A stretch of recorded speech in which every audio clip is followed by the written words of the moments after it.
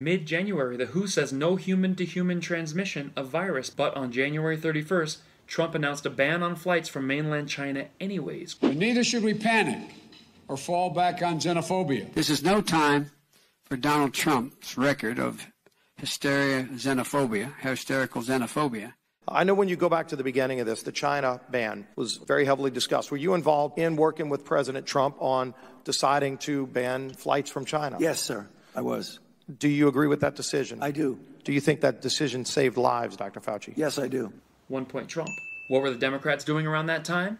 They were focused on an impeachment that never went through. In fact, Nancy Pelosi had an autograph signing party just to dance and brag about it. So banning flights versus a failed impeachment, another point for Trump. February 3rd, the US acts very early in announcing a public health emergency, 1 point Trump. February 4th, Trump warns of coronavirus in his State of the Union address.